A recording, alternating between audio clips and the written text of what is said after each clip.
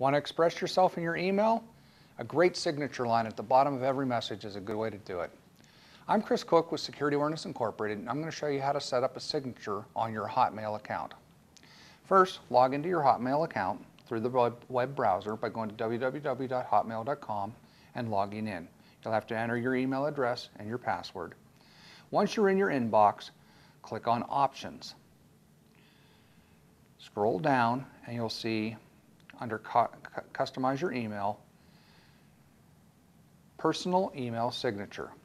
When you click on that, you'll be able to enter your text. You can put in best regards, your name and a phone number, or I'm having a great day, how about you? Whatever you want to put in there, type it in there.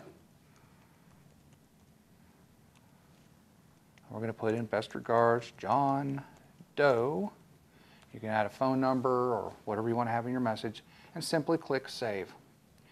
Now, every message you send out through your Hotmail account will have that signature line at the end of the message. Happy expressions to you. This is Chris Cook with Security Awareness Incorporated.